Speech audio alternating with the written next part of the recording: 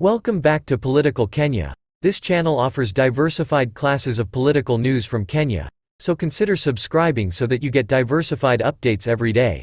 The former Prime Minister and Honorable Raila Odinga cannot be removed from office at this time since it is not possible to do so.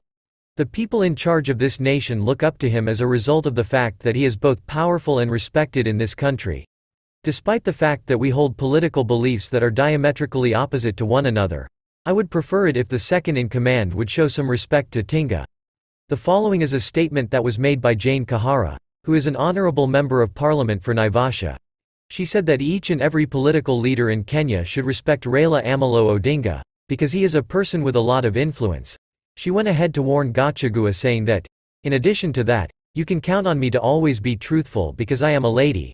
One of my tactics is to constantly explain what I have to say in a manner that is as accurate as is humanly possible. When it comes to matters of politics, we do not always see eye to eye with one another, but if we want the day after tomorrow to be an improvement over today, we need to respect one another." Raila Odinga has been a person in the politics of this country who has been of the utmost relevance during his entire career. We have a propensity to forget that even some of us who are here now were created by him. Nonetheless, he is the one who is ultimately accountable for our existence. Because Rigathi is a trustworthy individual, we should make it a priority to model our actions after his actions.